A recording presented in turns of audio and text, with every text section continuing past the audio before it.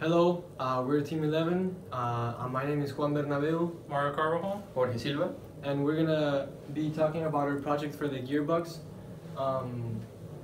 So the introduction for the project is basically we were assigned a gearbox that we had to design in order to meet the following parameters, like the input rotational speed to be 1,260 RPM, the output rotational speed would be 70 RPM, and to have a overall output horsepower of 7 horsepower, and then the direction of the input-output would be opposite, and we also had to optimize the size and volume for this gearbox.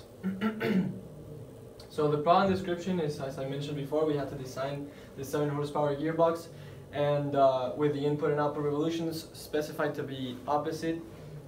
So it had to decrease the rotational speed and increase torque, and so for this we had to look for accurate gears, bearings, and shafts with the manufacturer lists like Timken and Boston gears, and we had to create a conceptual design, optimize on that design, and then check for the design safety calculations with the ACMA and ABMA strength equations. After this, we had to perform a literature survey, which basically what we did is that we based off that the gear set was a reducer instead of a speeder, and then the ACMA strength equations obviously were found in the book, as well as the ABMA and the stress analysis of the shafts with the shear moment and bending moment diagrams.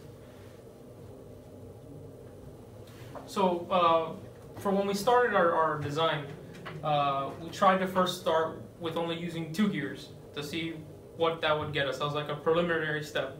And since our velocity ratio is very high, it's 18, we quickly saw that the safety factor, that it wasn't going to be possible, it was going to be way too low. So we added another set of gears, another two sets of gears.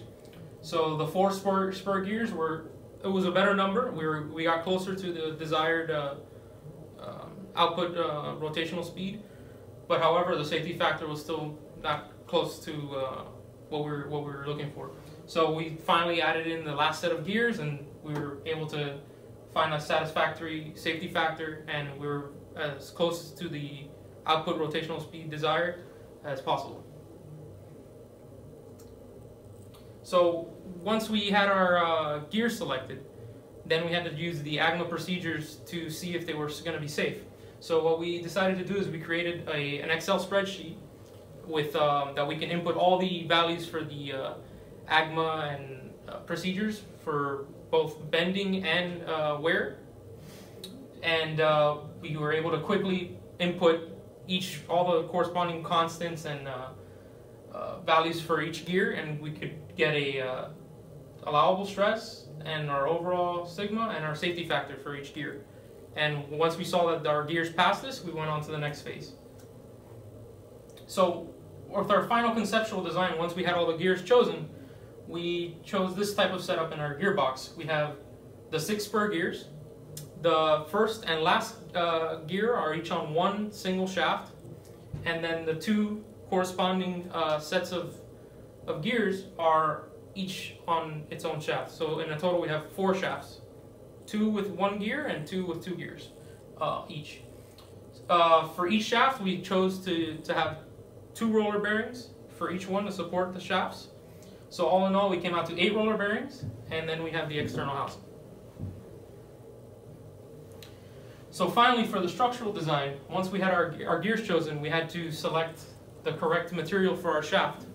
So the way that we did this is we did a structural analysis for each shaft, finding the corresponding resultant forces on the bearings from the tangential and radial loads from each of the gears. And once we found those values, we were able to construct a shear and bending moment diagram. From here, we were able to take these values for the bending moment and input them to find the shear stress and the bending stress on the shaft. Once we find that, we find the von Mises stress for the shaft. Once we know the von Mises stress, now we can pick a suitable material that has a higher yield strength than that von Mises stress that we found. Then for our selection of bearings, using the reaction forces at the bearings that we found at the very beginning, we can find a C10 value for our bearings. So once we find the C10 value, we can compare that to the catalog, and we find a corresponding C10 value with a similar bore diameter to our shaft, and we select those as our bearings, which you can see here. We have our 8 different bearings. Next, we have our cost estimate.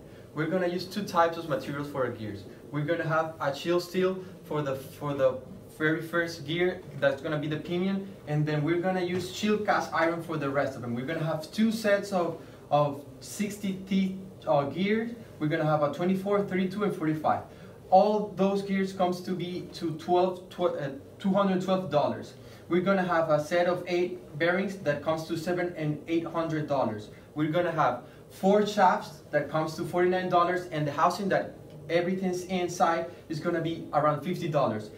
That's a grand total of $1,019.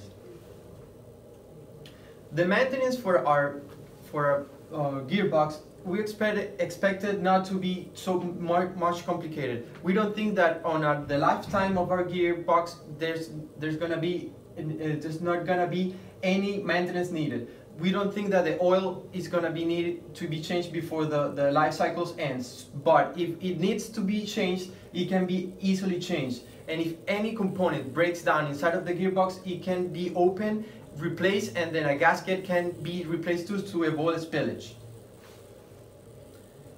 To conclude, we think that this project was really challenging for us because we had to implement the information and the knowledge that we gathered through the semester in our MECD 2 class.